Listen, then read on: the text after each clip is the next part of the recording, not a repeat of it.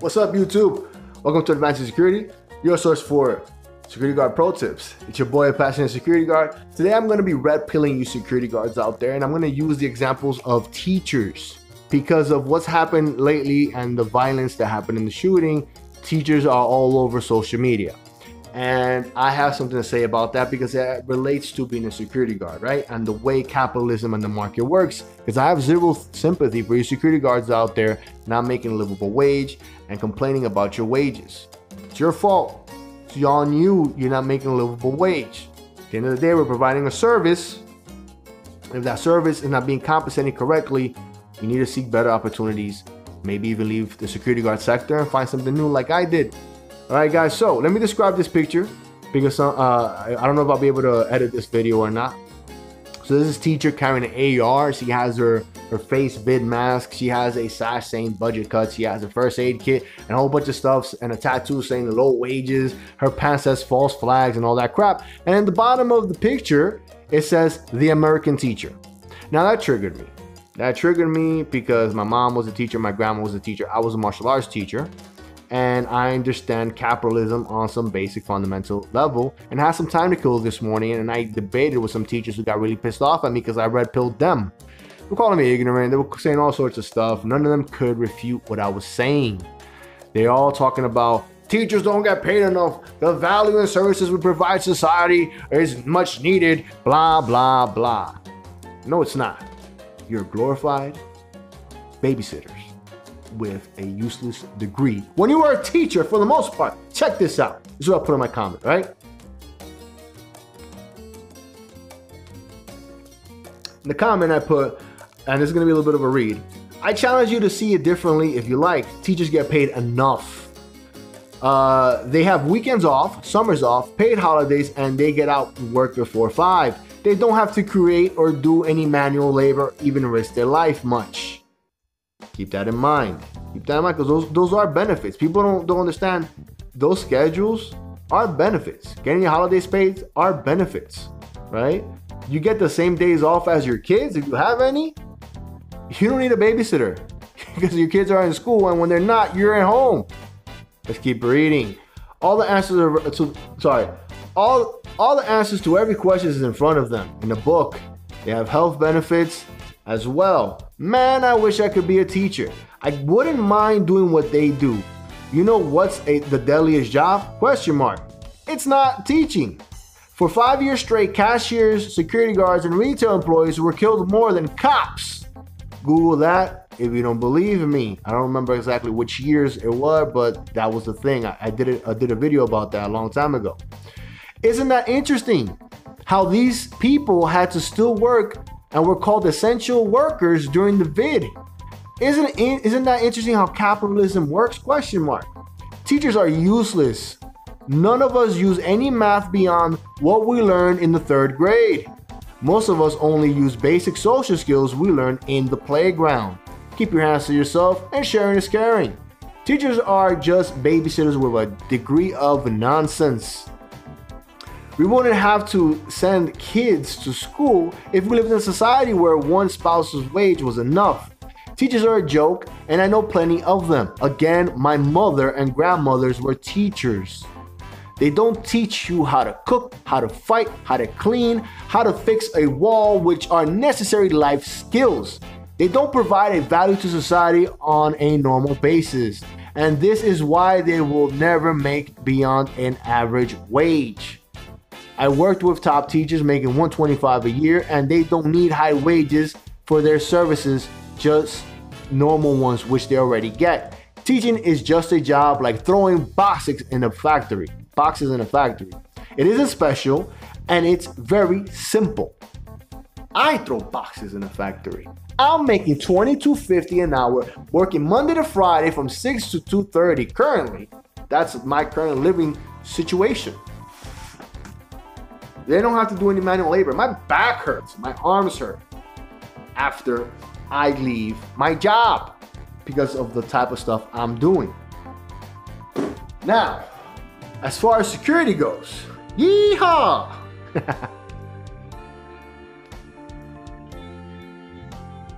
Now, let's go a little bit deeper in this. They were like, you don't think that they deserve a higher wage when they take care of 30 plus kids? I told the teacher, they're cheaper by the dozen. You offer a service to 30 people, you're probably offering it in a discount rate. That's how capitalism and sales work. These teachers, they don't provide any infrastructure. They don't own their own buildings. They don't buy their own textbooks. They don't write their own textbooks. They don't buy their own supplies. They don't have to worry about light, gas, or anything, security in the school for the most part, right? Putting security on the side, right? All those services are provided for them, to them, by the school themselves, the school director, the school owners, or tax-paying money. They have zero risk to losing anything. Why should they get paid more? Oh, because I took a degree. I have a degree. I went to school for 4 or 5 years, got my bachelor's, then I did 1 or 2 years internship as a teacher assistant. Now I'm a teacher and I deserve more. No, because you're already getting enough value for your services. That's how it works. Again, you have all this time off. You could get a second job if you want to. You choose to buy these kids, your students, more teaching supplies. Some teachers are slick enough to do fundraisers, which is great. Now, being a teacher is awesome, is rewarding, but that's part of the value of being a teacher. You're doing rewarding work. That's worth something to these individual teachers. They prefer that than getting paid more.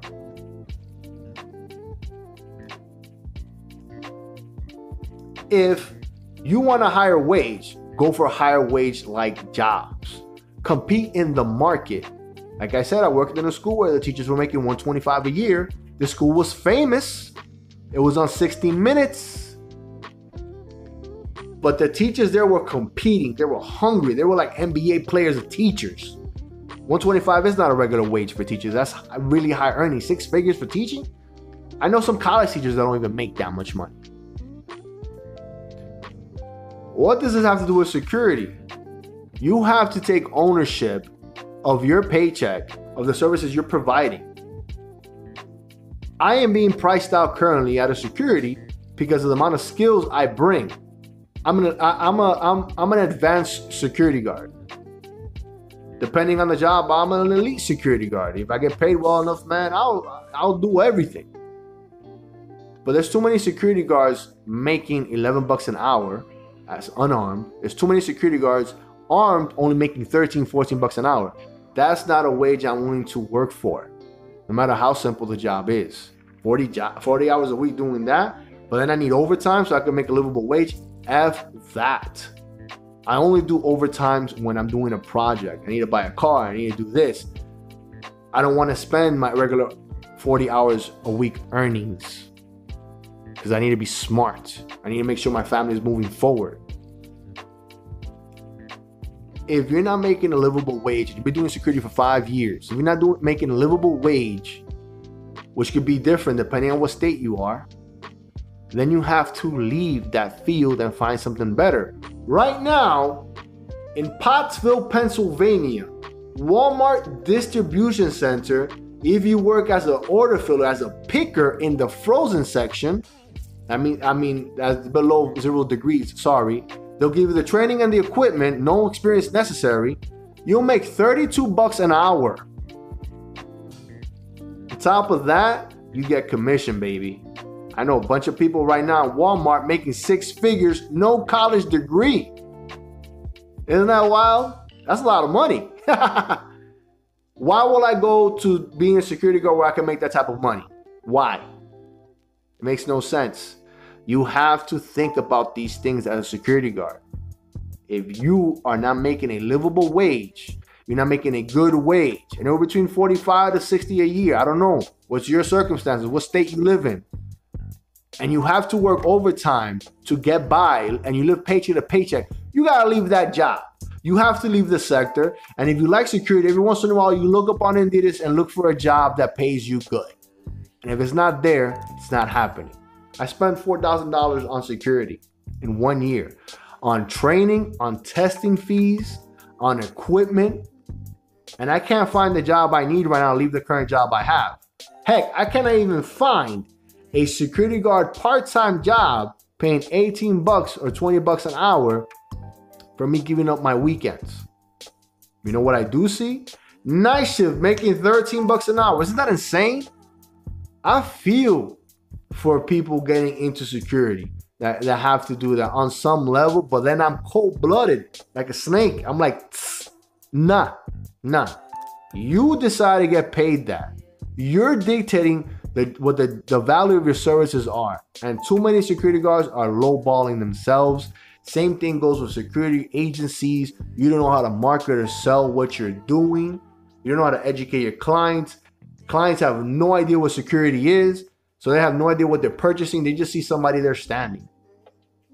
That's it and that's that, guys. It's a red pill. I get it. But that's how life is. That's how capitalism works.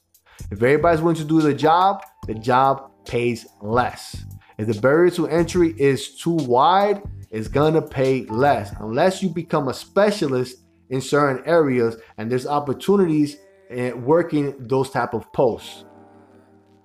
That's it, man. I hope you guys found value in this and understand it. You know, some of us need to leave the job market of security and go somewhere else and find greener pastures. That's it. That's that, guys. Take care of yourself. Love yourself. Found value in this video, press like, leave a comment down below saying thank you, gracias, or happy birthday.